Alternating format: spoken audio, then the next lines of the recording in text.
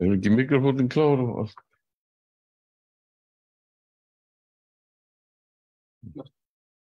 Góðan dag.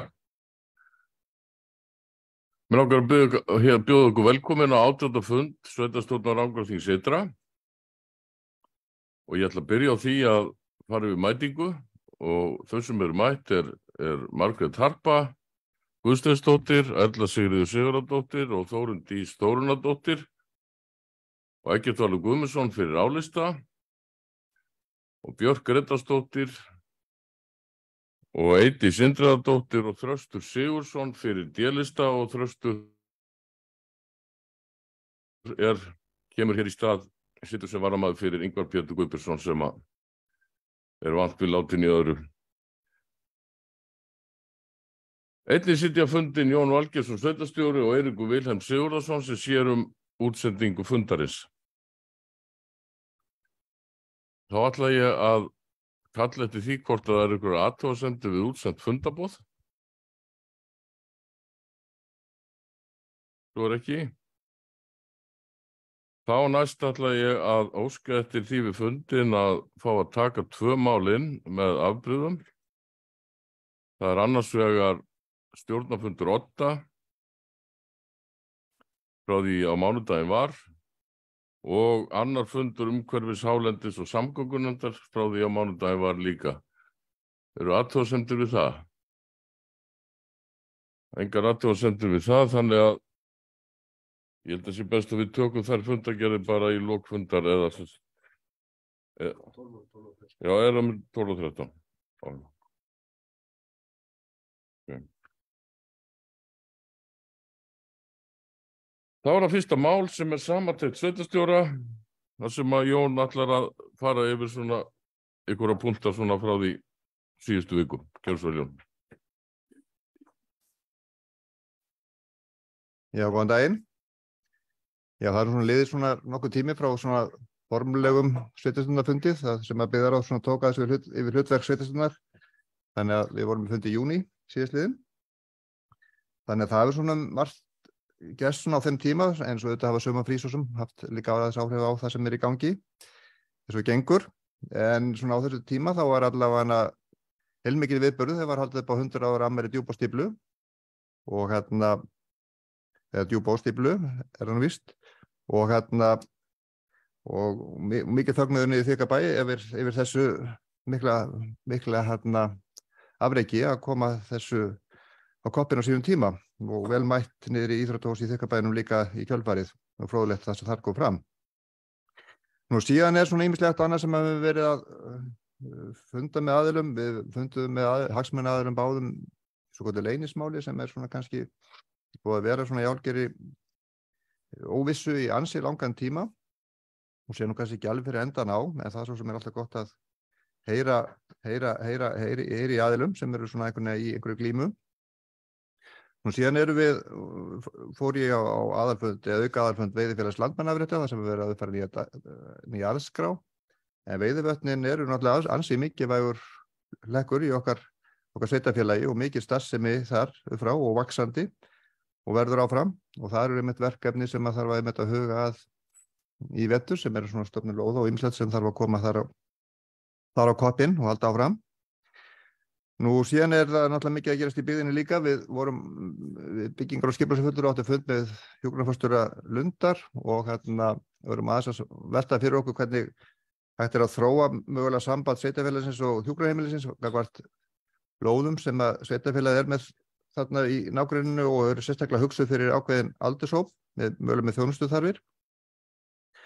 Nú síðan er það á sama svæði er þar félag sem að sveitarfélagið svona er aðili að sem er svona húsnæðissamvinnufélag sem heitir Lundatún sem er það með 5 íbúðir fyrir 60 plus og það var svona bara verið að koma því svona ákveð ásending og ýmislegt og þarna er auðvitað gott úrræðis í húsnæðiskaplinum.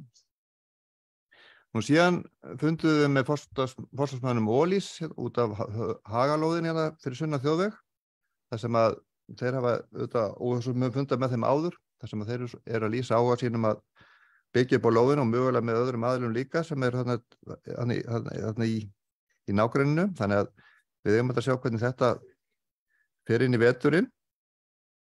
Nú síðan var hérna gamall kunningi sem við áttum fund með sem jarðefnaiðnaður sem borið með námunnar upp við Heklu og það þarf að huga að framhaldi þar eða hvað menn ætla að gera þar og við þurfum að svona skoða það núna í byrjun vetrar. Nú Sigrún hérna framkvæmdastjóri heilbrigðiseftirlits Suðurlands kom og hitti okkur Birgi og við vorum að fara yfir ýmis mál sem svona snerta heilbrigðiseftirlitið og ýmislegt sem kannski svona sveitarfélagið og heilbrigðiseftirlitið hefur snertiflitið með. Þannig að það var ágætis samtal. Nú síðan hefur alltaf mikið verið umræðinni málefni landmannalauga og þetta alltaf kannski fundurna eilítið að taka á því líka í leiðinni að það eins og kannski hefur framkomið í fjölmiðlum þá hafa verið ýmsar vangaveltur varðandi landmannalauga sem að kannski okkur þykir stundum á misskilningi byggt því þetta máli nú kannski ekki alveg að detta himnum ofan í dag en það alveg ljóst að þetta verður verkefni næstu vikna og mánaða svona að reyna þess að skerpa línur hérna og finna út úr ákveðnum hlutum. Nú síðan alltaf er komið svona, fara nálgast haustið, þá má maður kannski ekki tala það, en hérna, og þá byrja skólarnir og leikskólarnir báðir eru byrjaðir og ég náði að stinga í nefinu bæði upp á Laugaland og hérna á Hellu, þannig að, og svo taka grunnskólana við eftir svona skamma tíma, þannig að það svona farist líf í stofnanir sveitarfélagsins og hérna, og gaman að fylgjast með því. Nú síðan, svona fyrir sumarfrí þá gengum fyrir ráðningarsamningi við Jón Ragnar sem að koma hérna og hefja störf 1. september sem aðstofamaður skipulags- og byggingafulltrúa og við höfum miklar vonir við það að þá getum við svona bætt þjónustuna og hérna og reynda aðeins að vinna betur í kringum hennar mikla málafjölda sem í byggingar- og skipulagsmálum því að eins og þið sjáu þá voru 36 mál á síðasta fundi nefndarinnar þannig að þarna það mikið í gangi sem gott en við þurfum að geta sinnt þessu líka.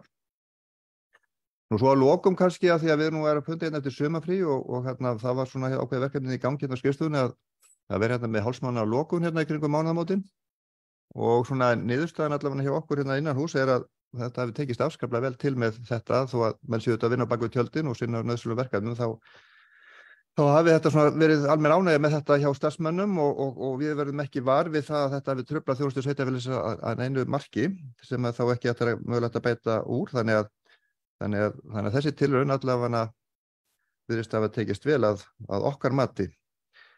En þá þakka ég fyrir mig.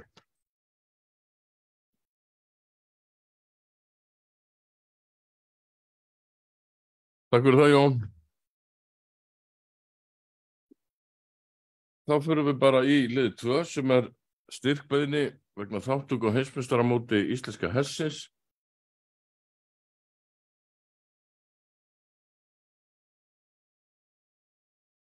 Það út. Sko hljóður svona hér. Já, tilkynningum að hún ekki hljóð. Þetta prófa að opna Facebook.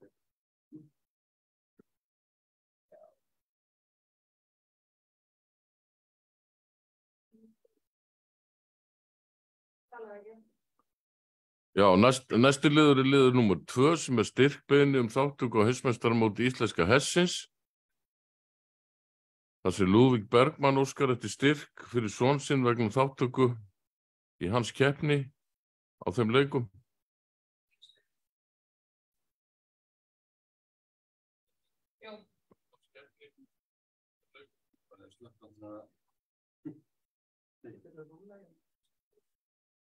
Allavega þá verið óskað hérna eftir styrk vegna hérna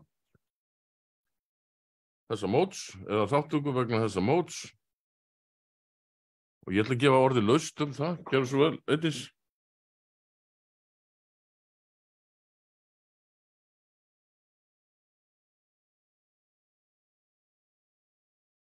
Já, oddviti fundamenn.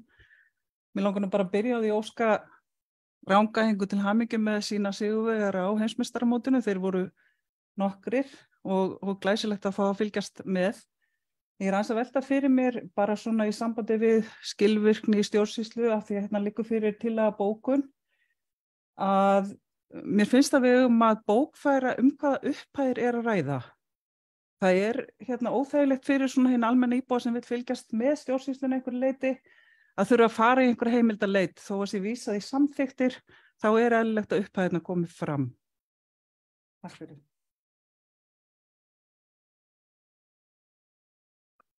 Takk fyrir það, Eydís. Ég tek bara undir með þér að það alveg ástæða til þess og ég legg bara til að eigum við ekki að bóka bara hamingjuóskir til rangæðinga sem að tóku þátt í þessu móti og náðu góðum árangri að bara sveitarstjórn bara óskir þeim til hamingju með sinn árangur. Ég held að það væri bara fínt að gera það. Hvað varðar upphæðina þá veit ég að það sé bara allt í góðu sko að við getum fundið út úr því. Nei, Jón ekki með upphæðin alveg í kollinum en við hljótum að geta fundið út úr því. Og þá ætlum ég bara að leggja til að við myndum breyta þessari tillögu að afgreiðslu og bóka annars vegar hamingjuóskir til þeirra keppenda sem eru búsettir í Rangárvallasýslu með sinn árangur á þessu móti og einnig verður bókað hvað uppar er verið að ræða í þessu styrkbeiðni. Allir sem geta samþykkt þá afgreiðslu. Samþykkt samhljóða. Nú, þá er að liður 3 sem er til kynningar, ekki til afgreiðslu en til kynningar og umræða sjálfsögðu. Og er svar við fyrirspurn sem kom fram held ég á síðasta fundi. Og ég held ég á ekki bara að lesa þetta svar. Það kemur nú að vísu ekki fram í minnisblaðinu hvernig spurningin nákvæmlega var. En það er sem sagt, þetta hljóðar svona, lóðin er stofnun sem endar lóð með engar byggingarheimildir samkvæmt gildandi deiliskipulagi og með sameiningu lóðana er ekki gert ráð fyrir aukningu byggingarheimilda að neinu ráði. Ekki eru tengingar inn á lóðina samkvæmt gildandi deiliskipulagi. Breytingar á deiliskipulagi varðandi ofangreinda þætti myndi geta valdið gagnstöðum 48 tjón eða deilum þar sem ný lóð hefur áhrif á þá lóð sem er þá ekki endarlóð og hefðu alltaf grendaráhrif. Skilyrði eru göngu, hjól og reiðleiðir fram hjá lóðinni sem eru íþykjandi fyrir lóðarhafa. Kaupverð er ásættanlegt og miðað við reglur sveitarfélagsins. Auka land hefur verið sameinað áður á svæðinu án sérstakrar auglýsingar þannig að það eru fordæmi fyrir slíkri ráðstöfun áður. Svona hljóðar þetta svar og ef ykkur vilja gera svöruþröstur.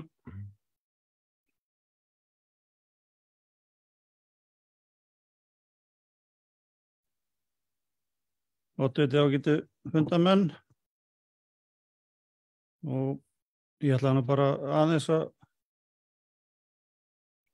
í stuttu máli lítið að fara yfir akkurat þessa lóðarstofnun og tilhögunina og hvernig menn hafa verið að vinna þetta og þessi svör eru svo sem góð og gild og við þökkum fyrir þau náttúrulega en þau eru kannski ekki alveg í þeirri þungavikt sem að kannski maður skildi hafa séð fyrir sér. Nú, eins og við þekkjum þá náttúrulega kemur fram ósk frá landeiganda þarna við hliðina að bæta við sig landi og þeirri ósk er bara svarað þannig á mjög skömmum tíma að það er stofnuð lóð sem er álíka stór og eign viðkomandi lóðarhafa og síðan hún er stofnuð með tilheyrandi aðgerðum og breytingum og stofnuð úr almenningi sem sagt sem er þá skipulagt svæði, útivistarsvæði og síðan er þessi lóð seld án auglýsingar sem er náttúrulega kannski aðalatriðið í málinu. Nú varðandi tengingar þá náttúrulega auðvitað þannig að eins og þeir sem til þekkja þá nú bara einn slóði á þessu svæði sem að gengur hann í gegn og alveg niður í enda og það svo sem ekki neitt tiltökumál að útbúa þarna aðgengi og síðan auðvitað vitað og hefur legið fyrir lengi að þarna skipulög reiðleið og göngustígur og hjólaleið og það á ekki að koma neitt á óvart og á ekki að geta menn eða ekki geta hort á það sem eitthvað íþyngjandi. Nú síðan auðvitað þannig að það liggur ekki fyrir neitt verðmat eða þannig, menn bara setja niður ákveðið verð sem talið ásættanlegt og með við reglur og það líka dálítið sérstakt. En ég held að sé kannski svona aðalmálið að þarna hlaupið til stofnuð lóð samsvarandi við þá lóð sem að viðkomandi á og hún seld viðkomandi án þess að nokkrir aðrir geti komið að og það bara sem sagt án auglýsingar. Þannig að þetta svona ákveðin tímamót og kannski stjórnsýsla sem við eigum ekki að byggja undir eða viðhalda. Þannig að ég vil bara vekja athygli á því og það líka rétt og við teljum rétt að þessi svör komi fram í fundargerð. Þau komu náttúrulega ekki fram, þau náttúrulega lögðu fram sem minnisblað en það eðlilegt að þetta kom bara fram og ég reikna með að við vekjum líka aðeins athygli á þessu og erum að stutta bókur þar sem við tínum fram svona þessi helstu atriði sem við viljum hnykkja á þannig að menn noti þetta svona sem víti til varnar, skulle segja, því að þetta ekki leið sem að við myndum vilja sjá í þegar menn að selja eða búa til verðmæti úr eignum sem að sveitarfélagið á. Takk.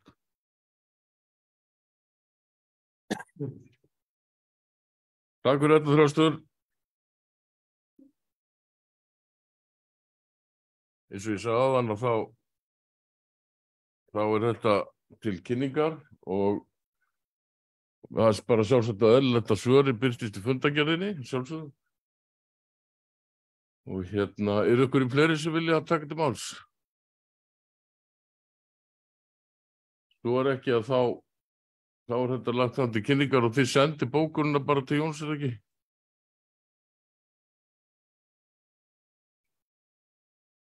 Það kannski að geta að lesa hann upp, já.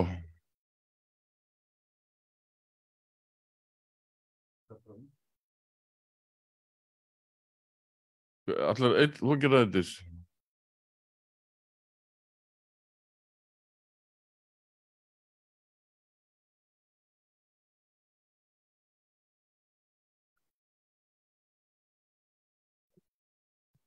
Já, oddviti fundarmenn. Tókaði mér að renna hérna yfir bókun sem okkur langar til þess að láta fylgja þessum lið í fundargerð. Það bókun fulltrúa D-lista Sjálfstæðisflokksins á 18. fundi sveitarstjórnar Rangárþings ytra miðvikudaginn 16. ágúst 2023 vegna 3. liðar í dagskrá fundarins. Er þetta ekki númer 2? 3. Þetta 3, já, fyrirgefið. Sveitarstjórar eru þökkuð svörin en þó ástæða til þess að ítreka eftirfarandi. Það sérstakt að sveitarfélagið að eigin frumkvæði ráðist í kostnað og vinnu við að skipuleggja lóðir í íbúðahverfum þar sem ekki gert ráð fyrir byggingarheimildum. Það í raun ekki síður athyglivert að skipuleggja lóð með tilheyrandi kostnaði án tenginga við lóðina. Á svæðinu var fyrir skipulagður stígur og því engin forsendubreyting þar. Þá líta margir svo á að í því felist ákveðin lífsgæði að slíkir stígar séu til staðar í skipulögðum hverfum með tilheyrandi útivistarmöguleikum. Ekki liggja fyrir upplýsingar að leita hafi verið eftir upplýsingum markaðsverð nýrrar lóðar. Ráðist var í deiliskipulagsgerð við að útbúa lóðin á kostnað sveitarfélagsins, hún seld án auglýsingar og því ekki gætt jafnræðis við málsmeðferð. Það mat undirritaðra að þær skýringar sem að gefnar hafa verið séu léttvægar og því óskiljanlegt með öllu hvers vegna staðið að málum með þessum hætti og hvers vegna opinberu fjármagni ráðstafað eins og hér hefur verið gert. Og undir þetta rita fulltrúar D-lista, Eydís, Björk og Þröstur. Takk.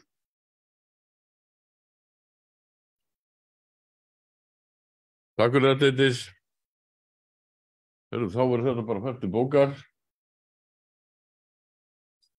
og við förum í lið 4 sem er íþróttavöllurinn og úrbætur til skamms tíma. Þessi liður kannski tilkominn vegna tillagna frá stjórn Ungmennafélagsins Heklu, þar sem að lagt til ákveðna leiðir í skammtíma lausn á íþróttavöllunum vegna þessara framkvæmda allra sem verið að vinna að. Og ég ætla bara að gefa orði laust þessar tillögur og ef fólk vill eitthvað tjá sig þær, annars ætlum við að leggja til að þessar hugmyndir þeirra fengju afgreiðslu og umfjöllun í heilsu íþrótta- og tómstundanefnd og í framhaldi af því verði þeim vísað til fjárhagsáætlanagerðar ef að mönnum sýnist svo. Það vill ekki taka til máls, þannig að ég ætla að leggja til að þessum tillögum verði vísað til heilsu íþrótta- og tómstundanefndar í tengslu við fjárhagsáætlanagerð. Þessi geta samþykkt það vissulega gefa merki. Það er samþykkt samhljóða.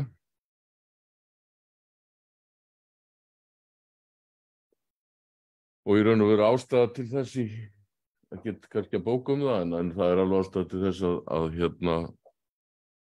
að fagna frumkvæði Ungmennafélagsins í þessu máli og þetta er að mínum mati mjög fínar og skynsamlegar svona skammtíma tillögur að úrbótum og það er bara mjög gott að ný stjórn Ungmennafélagsins sé lifandi í því sem þeir að gera.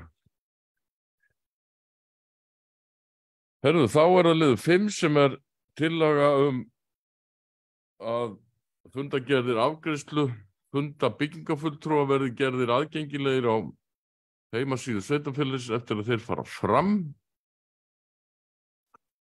Þetta er fyrirkomulag sem er viðhaft víða í kringum okkur og það svona hefur skapast kannski svigrúm til þess að gera þetta núna þegar við erum að styrkja embætti skipulagsfulltrúa að opna þetta aðeins meira.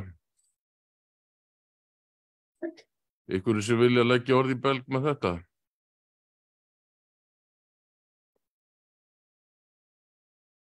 Þessi gerur svo Þröstur.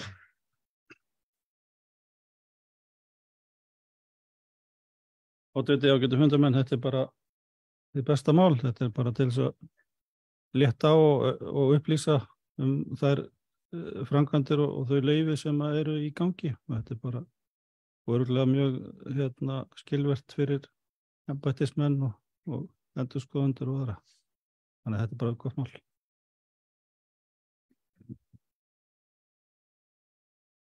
Takk fyrir það, Þröstur. Já, ég held að þetta sé bara liður í bara betri þjónustu við þá sem er að framkvæma og gera í sveitarfélaginu. Þessi geta samþykkt það að afgreiðslufundir byggingarfundar verði færðir í fundargerð og niðurstaða funda verði birt á heimasíðu sveitarfélagsins vissulega gefa merki. Samþykkt samhljóða. Þá erum við komin í skipulagsmálin og eins og þið sjáu að þá er ansi mörg mál sem við þurfum að fara yfir. Já, en ég ætla ef það er ekki mótmæli við því þá ætla ég auðvitað fara yfir hvert mál fyrir sig. Já, þetta ekki út úr fundargerð skipulags, nei. Já, þetta frestamál sem þarna númer 6. Þetta gamalt mál. Ég held að þegi ánga sína alveg aftur til 2010 held ég, eða bara, sturlungu, en allavega. Við frestuðum þessu hérna á marsfundi, vegna þess að það komu athugasemdir og annað, en nú komið að því að klára þetta. Þetta var að breyting á landnotkun í aðalskipulagi og ég ætla bara að lesa þetta upp. Sveitarstjórn Rangárþings ytra samþykkt á fundi sínum þann 14.12.2022 að gera breytingar á landnotkun í aðalskipulagi sveitarfélagsins 2016-2028 fyrir borg í Þykkabæ og Hafsjálu 1, 2 og 3. Þar sem núverandi landbúnaðarsvæði verði breytt í verslunar- og þjónustusvæði fyrir bæði svæðin. Lýsing hefur verið kynnt og bárust athugasemdir við hana. Skipulags- og umferðarnefnd afgreiddi málið af sinni hálfu 2. mars síðastliðinn, en sveitarstjórn frestaði afgreiðslu erindisins á fundi sínum þann 8.3.2023. Og það sem ég var að vísa í þarna áðan. Sveitarstjórn hefur fjallað framkomnar umsagnir við lýsingun og telur að taka eigi tilliti þeirra ábendinga sem þar koma fram við gerð tillögu viðkomandi mála. Sveitarstjórn leggur til að málunum verði skipt upp þar sem kynningu sameiginlegar lýsingar er lokið og sérstök tillaga fylgi hverju máli fyrir sig hér eftir. Sveitarstjórn leggur jafnframt áherslu á við umsækjendur að unnið verði að gerð deiliskipulags fyrir umrætt svæði í samræmi við landnotkun og samhliða ferli breytingana í aðalskipulaginu. Varðandi athugasemd frá lögborg vegna eignarhalds á svæðinu, það er ágreiningurinn, vísar sveitarstjórn til þess að borist hafi beiðni breytingu á landnotkun lóðanna frá þeim aðila sem skráður er þinglýstur eigandi lóðanna í bókum sýslumanns. Af þeim sökum telur sveitarfélagið réttmætt að verða við ósk þinglýst eiganda að veita heimild til vinnslu skipulags og að lokum sveitarstjórn vill árétta ef upp er ágreiningur eignarrétt að viðkomandi lóðum þá þurfa aðilar að leysa hann sín í milli. Sveitarfélagið getur ekki verið úrskurðar aðili í þeim ágreiningi. Það er kannski þetta sem kemur hérna í lokin sem er lykilatriði máls. Að við erum auðvitað að verða við óskum þinglýst eiganda og getum kannski ekki verið að taka afstöðu til mismunandi skoðana fólk sem eignarhalda á landinu. Allavega, þá er lagt til að þetta verði afgreitt með þessum hætti. Og ef ykkur sem vilja, engin vill tjá sig það, þannig að ég legg til að þetta verði samþykkt svona, þess að geta samþykkt það vinsalega gefa merki. Samþykkt samhljóða.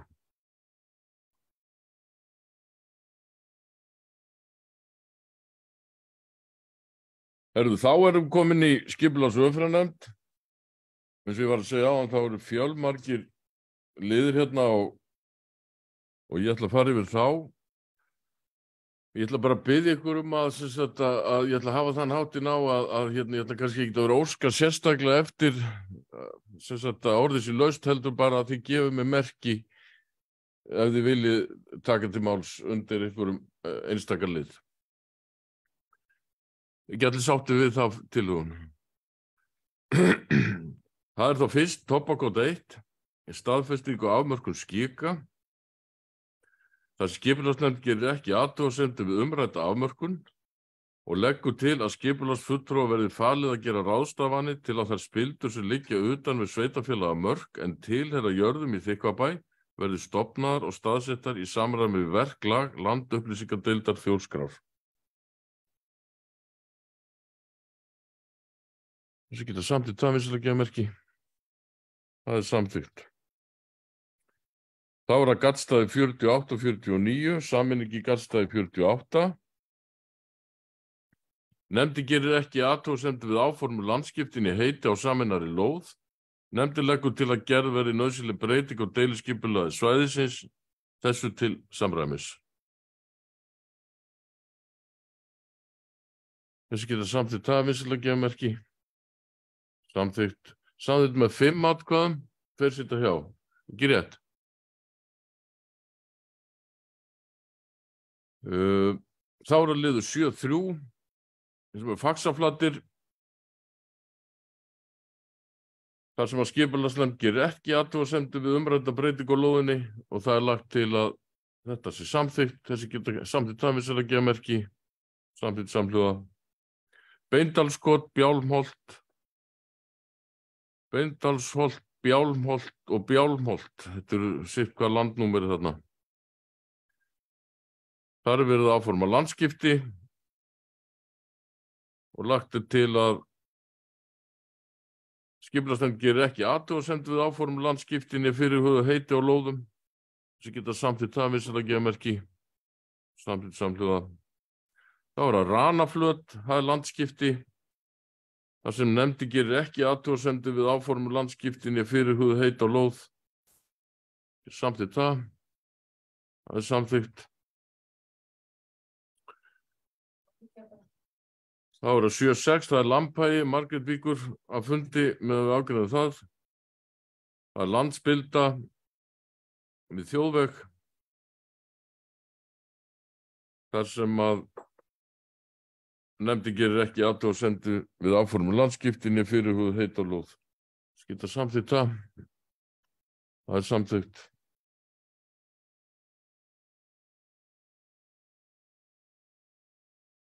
Margrét kemur aftur inn á fundinn. Þá er að Haukadalur lóð 7. Það er umsókn byggingarheimild.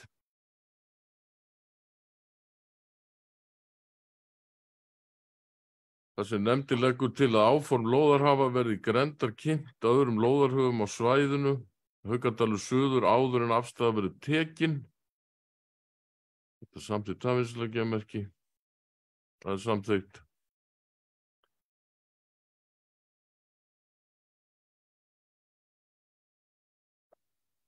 Þá er það hraðahindrun á Þrúðvang við leiksvæði á Nesi.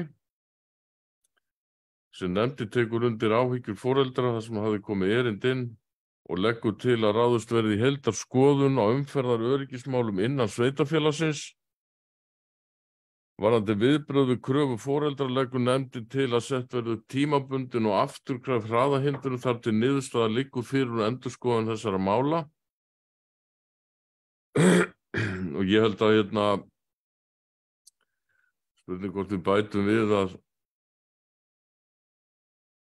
í raun og veru að vísa þessu til sveitarstjóra þar sem að og til fjárhagsáætlunargerðar í haust þar sem að ef við ætlum að láta fara í þessa endurskoðun á eða heildarskoðun á umferðaröryggismálum innan sveitarfélagsins þá þurfum við að gera ráð fyrir því í fjárhagsáætlun þannig að er ekki að bæta því við afgreiðsluna.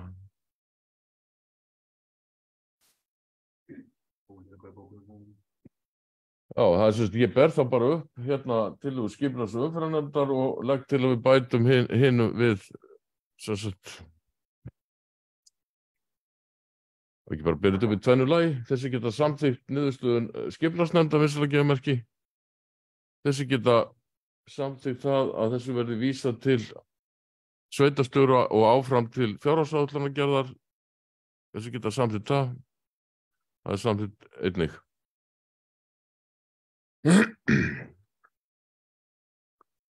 Þá er að liður 7.9 sem er Þrúðvangur 35 sem er gamla sláturhúsið.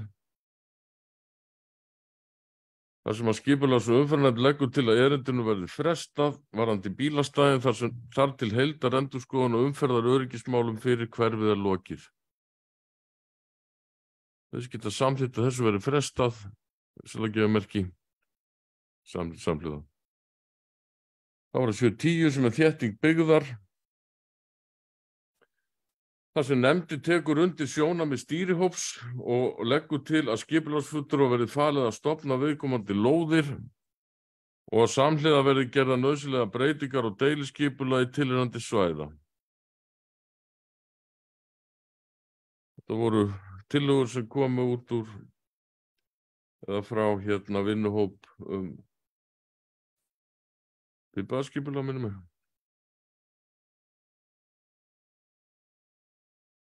Þessi geta samþykkt þetta vinsamlega gefa merki. Það samþykkt. Þá það Keldur, Eystri Rangá, gerð vermitjarnar og bygging stíflu. Það leggur nefndin til að fresta afgreiðslu málsins þar til umsagnir frá veiðifélögum, Fiskistofu, Landgræðslunni, Umhverfisstofnun og öðrum hagsmunaaðilum liggja fyrir. Þar sem mörk sveitarfélaganna Rangárþings ytra og eystra liggja eftir umræddum árfarvegi, þyrfti einnig að kalla eftir umsögn frá Rangárþingi eystra.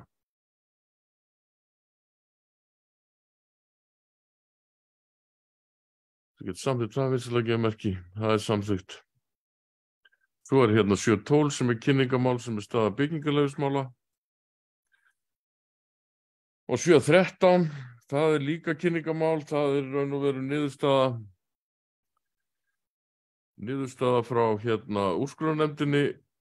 Er það ekki? Er þetta ekki sem sagt niðurstaða frá úrskurðarnefndinni varðandi kæru sem barst vegna bygginga vindmyllanna í Þykkvabæ þar sem í raun og veru ekki var tekið tillit til málatilbúnaðs kæranda og það var að vísa frá eða allavega.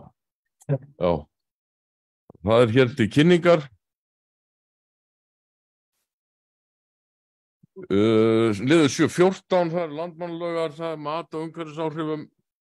Það var lagt fram til kynningar á fundi skipulagsnefndar og skipulagsnefnd bókar að fyrir að halda sameiginlegan fund með Umhverfisstofnun málefni landmannalöga. Og sem sagt hugmyndi var svo að halda fund núna bara mjög fljótlega með sem sagt sveitarstjórninni, skipulagsnefndinni og umhverfisnefndinni auk þess sem að Umhverfisstofnun kæmi að þeim fundi og forsætisráðuneyti, það kemur nú ekki þarna fram því að þeir eru þeir sem gefa gott veður á uppbyggingu þarna í landmannalögum. Þannig að eins var hugmyndum það að það eru samtök sem að heita náttúrugrið eða grið, já, sem að hafa boðað kæru vegna þess að þeir telja það að sveitarstjórn Rangárþings ytra hafi ekki brugðist með formlegum hætti við tilmælum sem komu fram í skýrslunni frá Skipulagsstofnun og það sem sagt hugmyndin að sveitarstjórn ætlar að sjálfsögðu að bregðast við þeim tilmælum sem koma fram í skýrslu Skipulagsstofnunar en gera það formlega eftir að þessum sameiginlega fundi lýkur og þá verður þeim tilmælum sem koma þar fram svarað. Þannig að það er tillaga það að ekki tillaga, það er sem sagt það stendur til að vinna þetta með þessum hætti. En þetta er kynningamál, þannig að þetta er ekkit sem sagt ekki nema ykkur hafa mótið því að halda þennan fund. Ég held að það sé bara mjög gott að gera bara sem við ætlum að reyna helst bara núna seinnipartinn í ágúst. Það er eins líka, það er líka ástæða fyrir þessu fundi er bæði það að fjalla það sem kemur fram í skýrslu Skipulagsstofnunar og eins líka ekki síður að kynna fyrir nefndafólkin okkar bara vel hvað þetta landmannalögamál í raun snýst, því að það er kannski ekki allir sem að hafa náð almennilega utan það. Þetta er ekkit, svo kannski mörgunum mál, ekkit sérstaklega einfalt, bara tiltölulega flókið. Þannig að ég held að það sé bara að vinna góða. Við þurfum bara að reyna að finna sameiginlega fundatíma sem fyrst. Þá er það 7.15 sem er búrfellslundur, sem er breyting á landnotkun í aðalskipulagi vegna áformu uppsetningu vindlundar. Þetta er líka svolítið stórt mál. Þetta er sem sagt skipulags- og umferðarnefnd samþykkir fyrirliggjandi til og leggur til að hún verði auglýst samkvæmt 31. grein skipulagslaga númer 123 frá 2010. Þannig að sveitarfélagið samþykkt á fundi sínum þann 1.12.22 að gerð verði breyting á landnotkun í aðalskipulagi þar sem hluti af núverandi skógræktar- og landgræðslusvæði SR26 ásamt hlut af óbyggðu svæði verði breytt í iðnaðarsvæði. Lýsing skipulagsáforma frá Eflu dags 25.11.22 hefur verið kynnt og einnig hefur skipulagstillaga verið kynnt á vinnslustigi. Lögðu fram tillaga breytingu á aðalskipulagi sveitarfélagsins. Og það er lagt til að sveitarstjórn samþykki afgreiðslu skipulagsnefndar og tillaga verði auglýst í samræmi við 31. grein skipulagslaga númer 123/2010. Þetta var, við fengum þetta frá okkur einhvern veginn í vor og við frestuðum afgreiðslunni, en eru sem sagt núna að liggur fyrir sem sagt þessi tillaga frá skipulagsnefndinni. Þetta er kannski má segja fyrsta skrefið í að vinna áfram með þennan vindlund þarna fyrir vestan Sultatanga og sem sagt nú fer þetta í auglýsingu og tekur þetta einhvern tíma þar og svo framvegis og svo væntanlega fáum við málið áfram eins og eftir að stofna lóð og svo framvegis og þannig að þetta er auðvitað ekkert nein endanlega afgreiðsla á einu sem varðar þessar hugmyndir. Þessi geta samþykkt afgreiðslu skipulagsnefndar vinsamlega geðmerki. Það er samþykkt samhljóða. Nú, þá er það Árbæjarhellu 2 breyting á landnotkun í aðalskipulagi. Þessi skipulagsnefnd samþykki fyrirliggjandi tillögu og leggur til að tillaga verði afgreidd samkvæmt 2. málsgrein 32. grein skipulagslaga númer 123/2010 og send skipulagsstofnun. Samþykkt það. Það er samþykkt samhljóða. Þá er það Heiði, breyting á landnotkun í aðalskipulagi. Nefndin samþykki fyrirliggjandi tillögu og leggur til að tillaga verði afgreidd samkvæmt 2. málsgrein 32. grein skipulagslaga númer 123/2010 og send skipulagsstofnun. Þessi geta samþykkt það. Það er samþykkt. Svo er það Efrasel 3C, þar sem að nefndin samþykki fyrirliggjandi tillögu og leggur til að tillaga verði afgreidd á sama hátt og hinar 2 sem ég var að lesa upp áðan. Þessi geta samþykkt það. Samþykkt. Þá er ægisíða 1, það er breyting á landnotkun.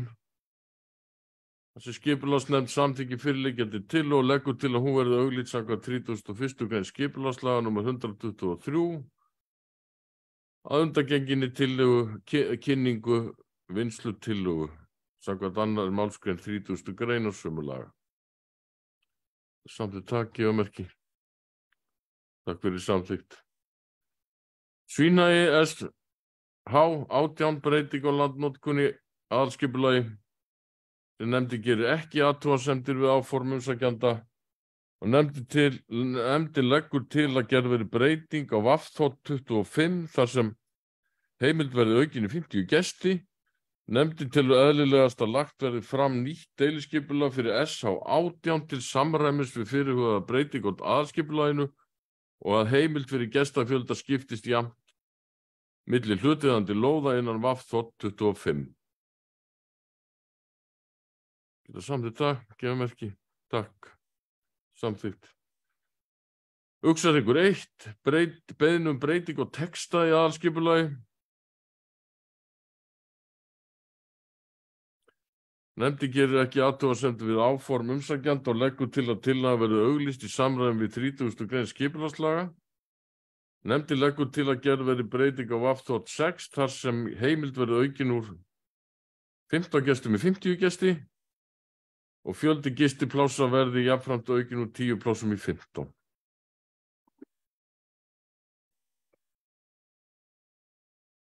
Geta samþykkt það. Samþykkt samhljóða. Það voru Mosar, breyting á landnotkunni aðalskipulagi. Skipulagsnefnd gerir ekki athugasemdir við fyrirliggjandi lýsingu og leggur til að hún verði send til umsagnar og kynnt samkvæmt 1. málsgrein 30. grein skipulagslaga. Nefndin gerir ekki athugasemdir við að sótt verði undanþágu frá ákvæðum skipulagsreglugerða vegna fjarlægðar húsa frá Bjallavegi.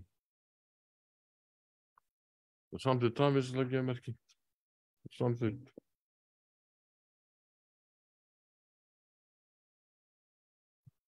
Breyting á kafla 238 stakar framkvæmdir í aðalskipulagi. Nefndin samþykki fyrirliggjandi tillögu og leggur til að hún verði auglýst samkvæmt 30. grein skipulagslaga.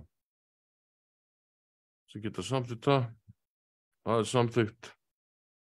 Þjóðhálsægi deiliskipulag íbúðabyggðar. Nefndin leggur til að fallið verði frá kynningu lýsingar þar sem skipulagsáætlun samræmist stefnu aðalskipulagsins. Skipulagsnefnd samþykki jafnframt framlagða tillögu og leggur til að hún verði auglýst samkvæmt 1. málsgrein 41. grein skipulagslaga. Nefndin tekur ekki afstöðu til breiddar á vegum innan svæðisins í tengslum við fyrirhugaða umsókn íbúa héraðsveg, en telur að lóðarhafa þurfi að hafa í huga að lóðamörk við vegi geti breyst ef ætlunin er að uppfylla skilyrði vegagerðarinnar héraðsveg innan svæðisins.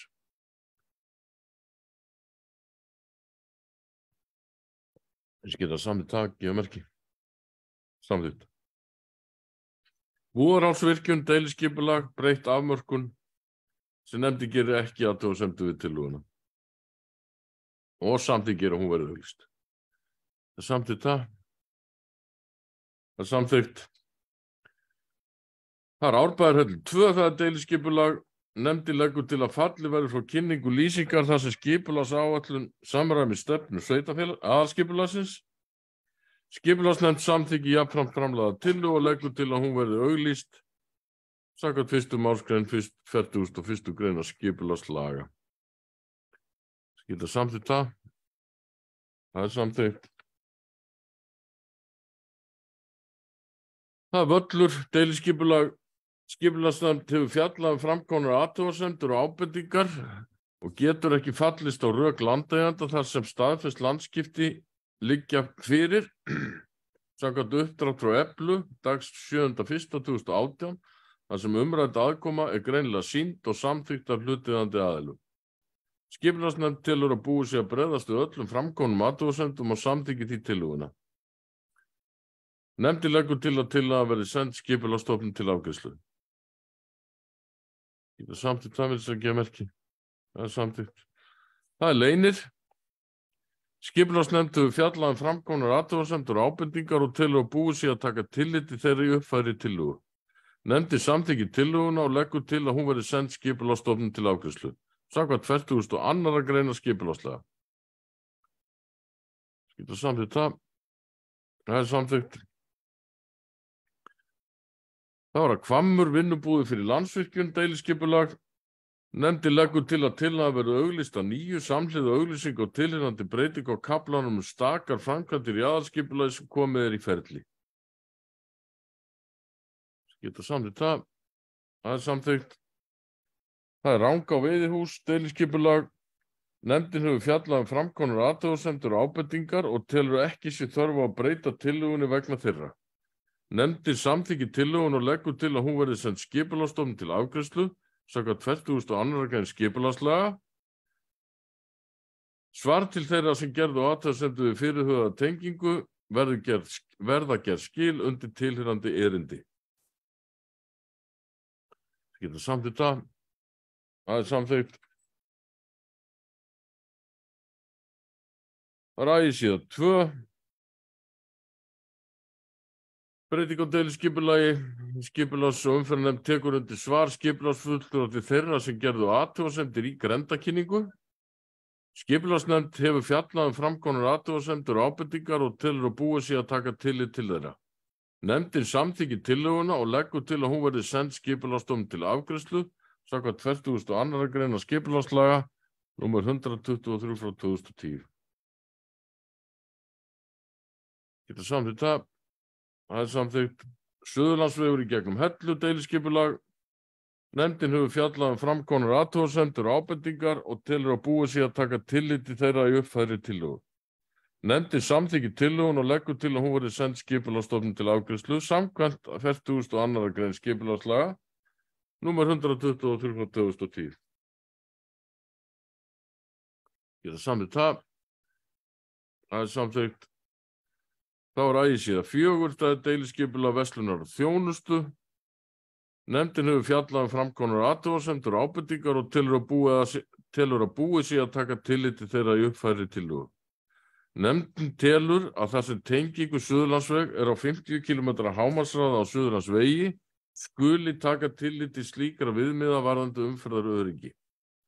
Umrætt svæði Suðurlandsvegar er einnig innan þéttbýlismarka Hellu eins og það er skilgreint í aðalskipulagi sveitarfélagsins. Nefndin samþykkir tillöguna og leggur til að hún verði send skipulagsstofnun til afgreiðslu samkvæmt 42. grein skipulagslaga. Sem geta samþykkt það. Það er samþykkt samhljóða. Þá er auglýsingur 1, það er deiliskipulag, þar sem nefndin hefur fjallað framkomnar athugasemdir og ábendingar og telur að búið sé að taka tillit til þeirra í uppfærðri tillögu.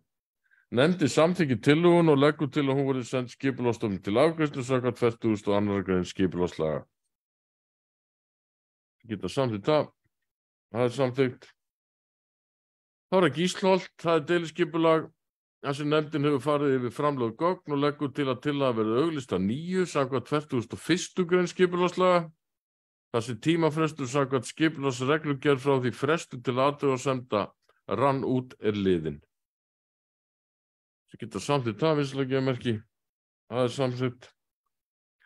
Svo að lokum er það Nesland, fyrirspurn vegna áforma fasta búsetu.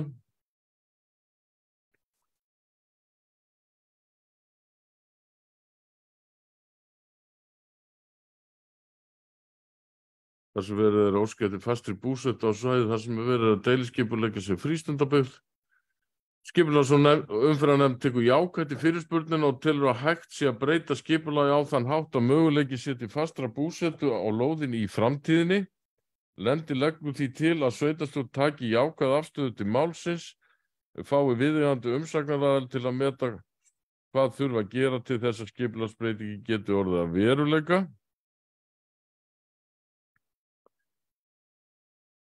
Nefndin leggur því til að sveitarstjórn taki jákvæða afstöðu til málsins. Þá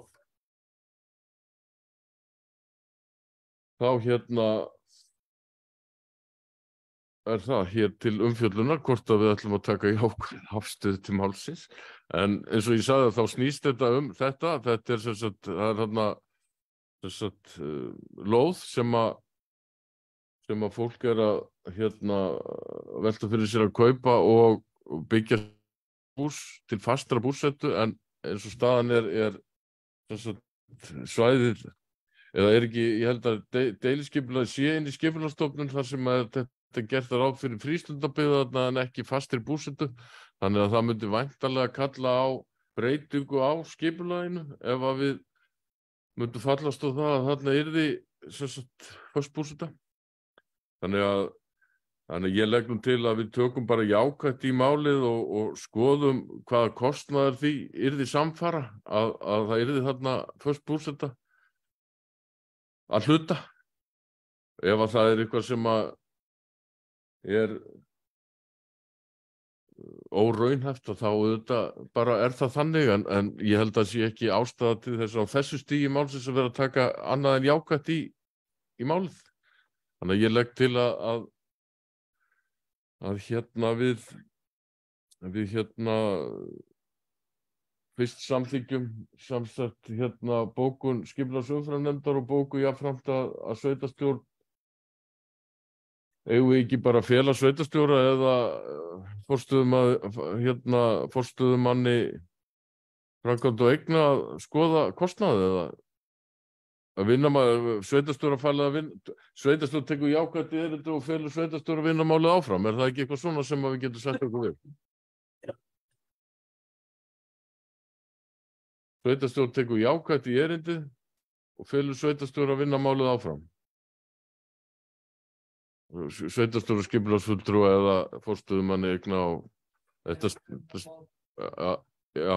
sveitarstjóra, það þarf að taka tillit þarna væntanlega til vatns og vega mála og alls konar. Herðu, þá er þessum lestri lokið held ég.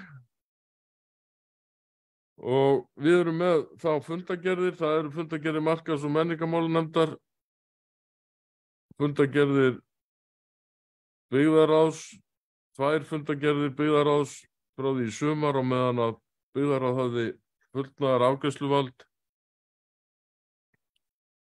og svo vinnufundur byggðarráðs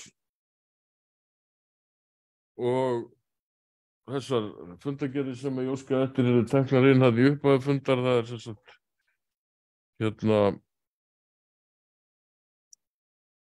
fundargerð 8 og fundargerð umhverfis hálendis og samgöngunefndar. Ég held að komist ekki til að opna fundargerðirnar inn í fundargáttin. Ég held að fara krókaleið og inn á heimasíðuna. Það eitthvað pickles í.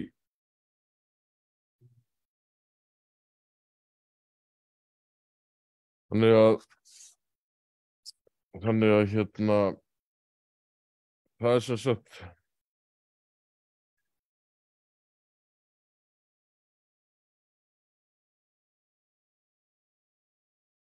já, ég held að ég hafi bara þessar fundargerðir í bili undir.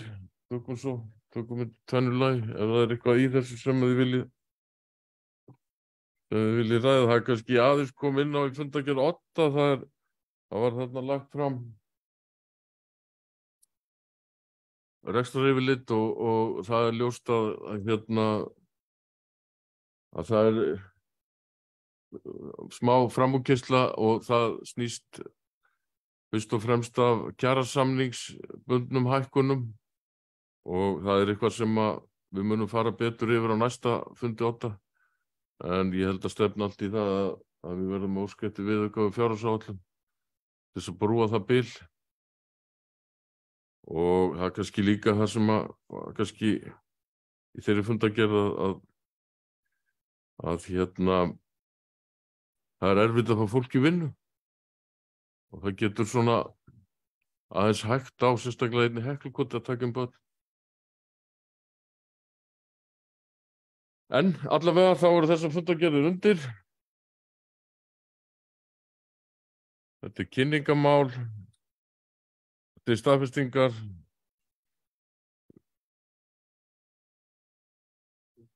Svo erum við með, ég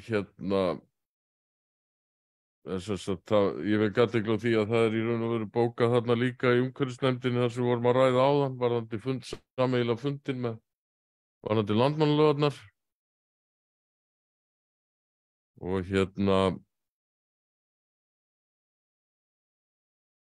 þá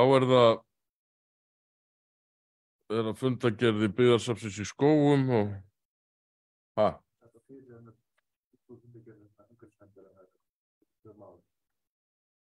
Já, 13.3, þar leggur nefndin til að sveitarstjóra verði falið að svara spurningum frá samgöngunefnd SAS.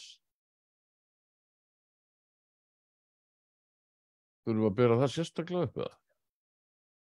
Þessi getur samþykkt það er samhljóða. Og svo í raun og veru þetta það sama og vorum að ræða áðan. Þannig að sama bóku, þannig að ég geri ráð fyrir því að það sé samþykkt þá aftur núna. Gerðu svo vel.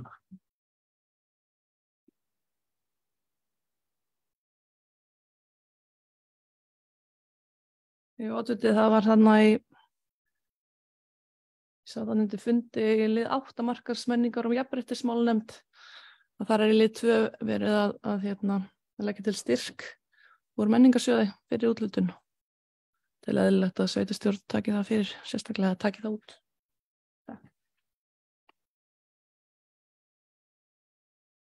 Takk fyrir þetta, Björg. Er þetta ekki bara góðu punktur hjá henni? Ég held að, það ekki? Hefur nefndin, hún hefur ekki sko heimildi til þess að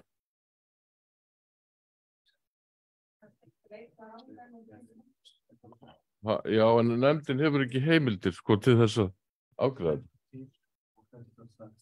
Já, þetta er bara mjög góð punktur. Ég held að getum við ekki gert það bara núna?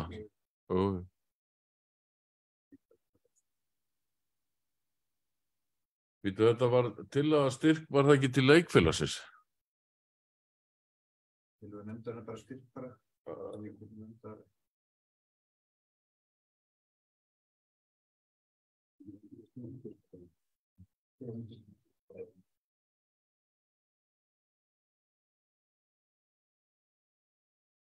Heyrðu, þá þurfum við að bóka sérstaklega það, þar sem að undir lið 8, þar sem að nefndin er að leggja til styrk til leikfélags Rangæinga 300.000, 250.000 og ég ber það bara upp til atkvæða hvort að við samþykjum þessa afgreiðslu nefndarinnar og það er samþykkt samhljóða.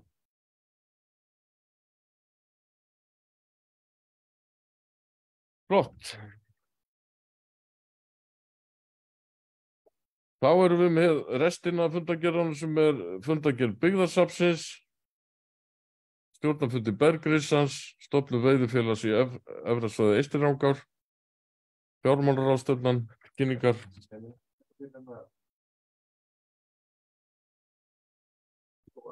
Já, ég geri það, ég ætla bara aðalfundur Vottunarstofunnar Túns og smölun Ágangsfjár og við skulum fara í fundargerð byggðasafnsins á Skógum og þar er verið að vísa til sveitarstjórnar tillögu að safnstjóri haldi áfram að skoða með viðbyggingu við samgöngusafnið og fjármögnun og möguleika á því og það er raun og veru bara verið að vísa til okkar hvort að við gefum heimild til þess að safnstjóri skoði málið áfram, það er ekki verið að ákveða neitt fjármagn í það eða eitthvað neitt slíkt. Þannig að þessi geta samþykkt það að safnstjóri skoði málið áfram, vissilega gefa merki. Það er samþykkt samhljóða.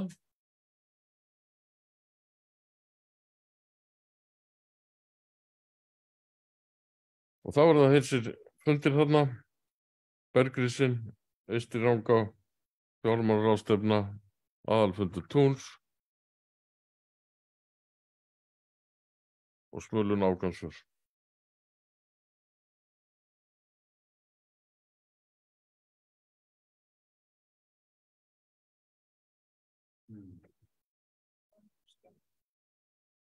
Það er enginn sem vil taka til máls, þannig að ég held að ég bara þakka ykkur fyrir góðan fund og segi fundi slitið. Takk fyrir.